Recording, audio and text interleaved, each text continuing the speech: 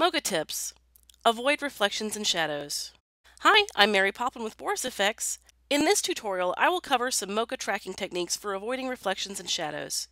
This is the most common problem when tracking screens, cars, and other reflective objects. However, ground shadows often get unnoticed until they warp the track in unexpected ways. Screens and glass. For screens and glass, the solution is usually simple. Using the X-Spline tool, draw a shape around your entire screen. Then draw another shape using the Add to X-Spline tool. This will cut out the problematic reflective area, but keep both shapes moving with the track. If we show our layer mats, you can see that adding a second shape with the Add X-Spline tool automatically creates a subtraction.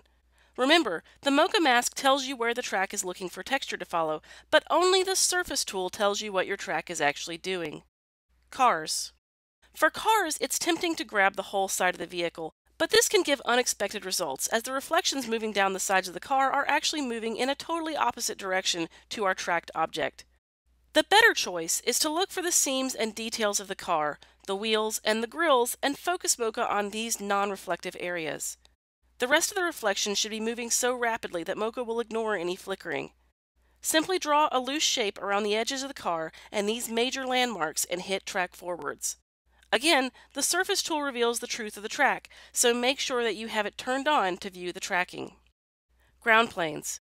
For ground planes where there might be large shifting, soft shadows from buildings or trees, or people walking over the surface, a common mistake users make is grabbing the entire ground plane. Since a plane moves the same way no matter if you track the whole thing or a smaller piece of it, tracking one section of the ground is usually as good as another. Look for clean bits of texture and track those. In this example, I will draw my X-spline around this occlusion-free area and expand my Surface tool to be in line with the entire ground. Then hit track forwards. The entire ground plane is locked down even though the area I'm tracking is small.